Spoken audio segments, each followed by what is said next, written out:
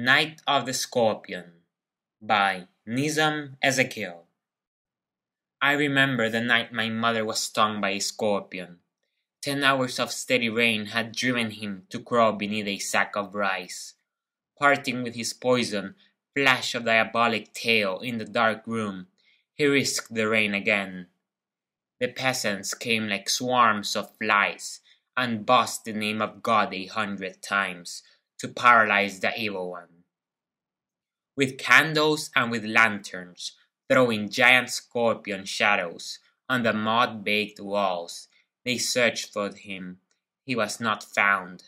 They clicked their tongues with every movement that the scorpion made. His poison moved into mother's blood, they said. May he sit still, they said.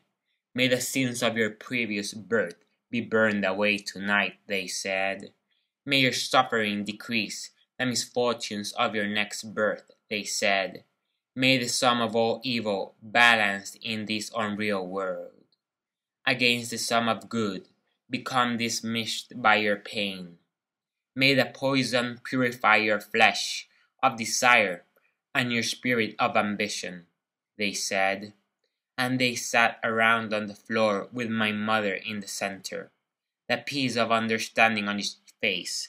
More candles, more lanterns, more neighbors, more insects, and the endless rain.